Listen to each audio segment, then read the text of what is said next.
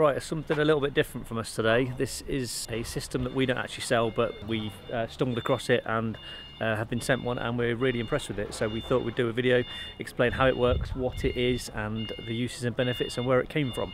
So this is the Ovano, or Ovano. I don't know there's an exact pronunciation, depends which part of the country you come from, but for me it's Ovano. So this is the Switch XL.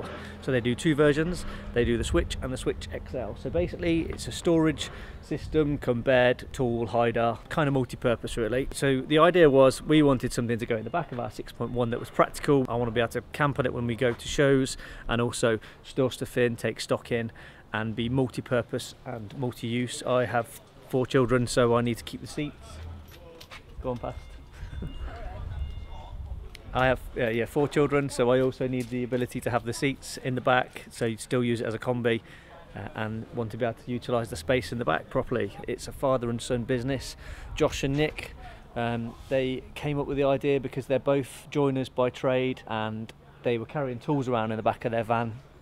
It's harder to access the tools if they're at the back of the van. They want to be able to bring the tools towards them, and also be able to hours later and also be able to hide their tools.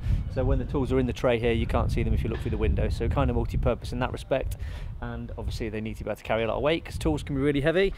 And finally, because Josh is a bit of a surfer, or a weekend surfer, so he wanted to be able to use his work van for work, but also to be able to camp in it and sleep in it overnight if he's going surfing. So that's where the idea came from. This is like the 4th revision until they're happy with it. They've made some alterations and changes over the way. I'm really impressed with it. The quality of it, the build of it, how it works, how it sits, the functionality of it is not like anything I've seen really. Really impressed with the whole setup. So this is the Switch XL. So the Switch XL is a full width, the whole drawer comes out, it takes up the space in the whole width of the van. They also do the Switch system, which is a shorter drawer, and it kind of comes to about here. You'll see pictures of it on the website, and then the section on that side is completely open, so if you want to store a surfboard in it, it can go all the way through. The standard Switch, as opposed to the XL, seems to be good with a 2+1 seat setup, so you can remove the single seat, still have the double in, and then you've got the space there to pass it through. But have a look on their website and you'll get some more details to explain the difference. So we're just going to take you through the functionality, how it works, what it does, the build quality, how you install it, and then the different setups and the different layouts you can have it in. The material it's made from, so it's phenolic, but I think they say it, phenolic birch ply. So it's really tough, durable, quality birch ply. It has this coating, the phenolic coating on it, which is used in lots of materials now, lots of stuff that needs to be strong and waterproof. They use it in trailers, they use it in outdoor displays and stuff. It's not cheap at all, but it is really good quality, kind of has a grip texture to it, and it's really nicely finished, double-sided as you could see. Right, so this is the point where I'll bring Blake in, because he understands a lot more about this kind of stuff. He's a joiner by trade, whereas I'm just a numpty by trade. When I first showed it to Blake, most importantly, he was like, with his joiner background, he was like that, really impressed with what a great bit of kit it was, how well it was built, how strong it was put together, the quality of the finish, and he'll kind of explain why. There we go. So as Andy's mentioned, it's good durable ply. First thing I noticed is the ironmonger, decent ironmonger, no just like cheapy screws and hinges. Also it's coming down together a lot stronger than just screwing a unit like this together. Just well finished in general. These rails here are just super strong. It was amazing. I've never seen anything that can carry that kind of weight for that length of distance of how far the drawers can come out. They suggest that they can take 180 kilos spread across the whole thing. I mean, you wouldn't want to put that all in one corner. I know the guys at Ovano have had 300 kilos in there and it's been fine. Not that they would suggest that you did that, but yeah, 180 kilos is still a hell of a weight. So we'll probably fit it in a van and start jumping up and down on it to test that theory. But we're just going to do a quick video now to show you how we install it, or how it's installed, and the different setups and ways you can have it. So to start with, we're going to install it in the van without any seats in, to show you how you can utilise the legs that work, and then after that we'll also show you how to use it if you're keeping your triple combi seat in.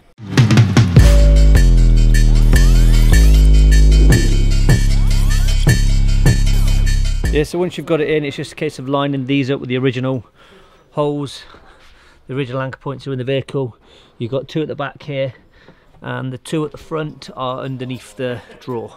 So from here you'll bolt the 2 at the front down first, just to hold it for when you open the drawer to get to the 2 at the bottom here. each 6 bolt. So those bolts are supplied with the bed. Just put the front 2 bolts in finger tight and then come round to the back bolts. You need to open the drawer all the way out.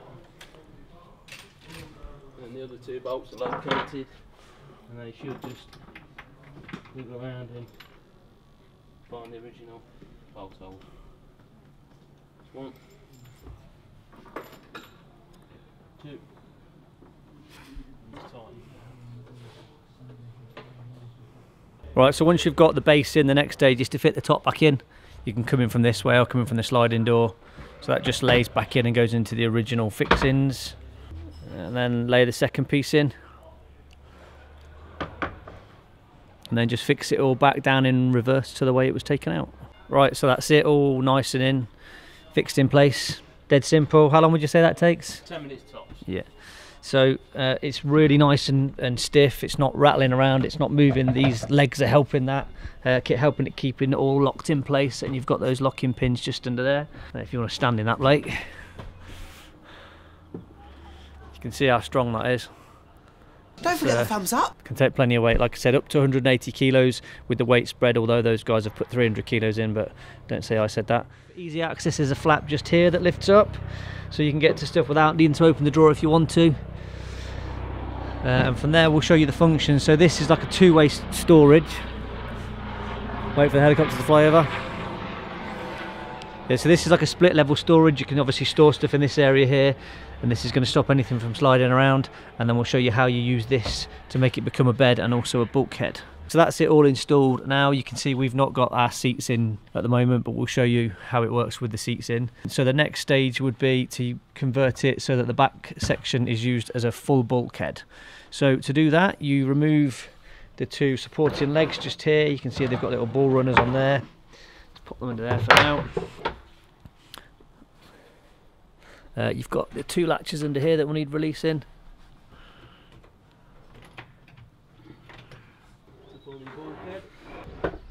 So that now slides out and becomes a full bulkhead. So if I take you around the other side, you can see these legs stopping it from coming forward, so it sits straight back at a right angle, and then it's got this cord here that wraps around the support there, and that keeps it locked into place, and it's surprisingly strong. So that now is a full bulkhead. So obviously you could still obviously do that with the 3 chairs that sit in there. And from there, so now full bulkhead, you've got your understorage and all this space here for it. So many activities! It's making my head spin how many activities we can do. So the next mode for the switch is the bed mode, so we'll show you that next. The supporting legs that hold it up in the V shape and now can be used for legs for the bed if you don't have a chair in it.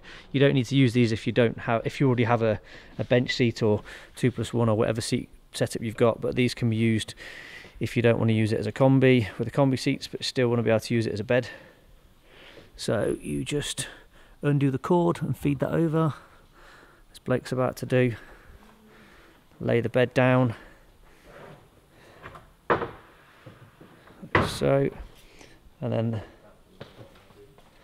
these 2 supports.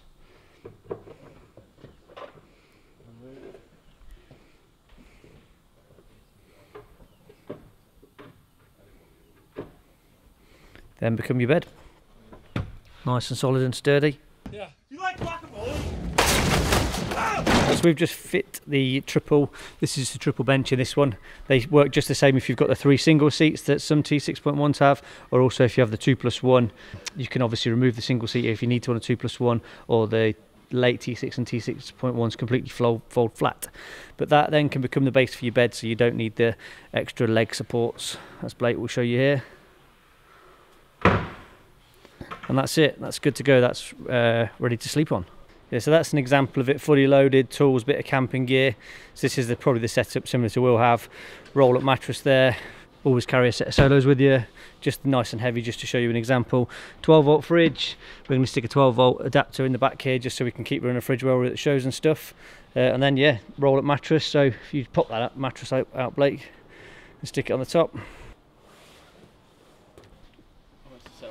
Self job, isn't it? Yeah. And there you go. work van slash day van slash surf van slash demo kit carrying van, the whole lot.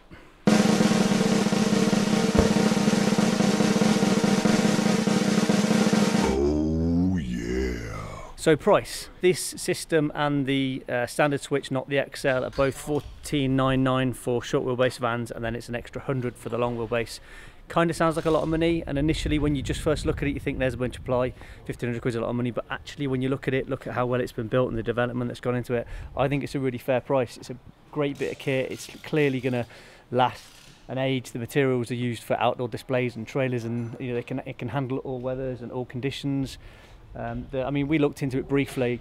The runners alone are a couple of £100, so you start adding that up and everything else that goes into it. I don't think it's a bad price at all.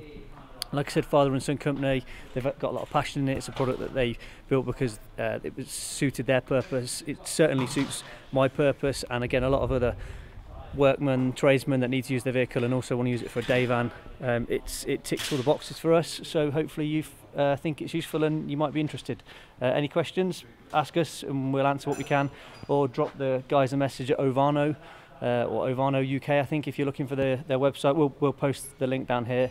Yeah, great bit of kit. Thanks for watching, and more videos coming up later in the week. We've got a couple more finished ready to upload, so as always, share with anybody that might be interested in this kit, and also subscribe and click the little bell so you get notifications when we launch a new video. Thanks again.